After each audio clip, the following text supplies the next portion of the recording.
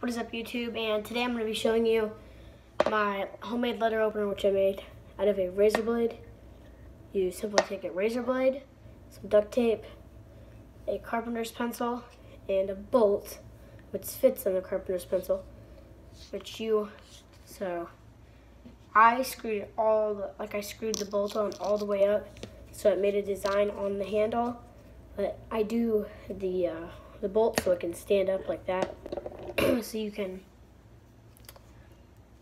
sit it up on your desk. But it does open letters very easily, considering it is a razor blade. So yeah, in the next video I'll show you how to make this bad boy. See you then.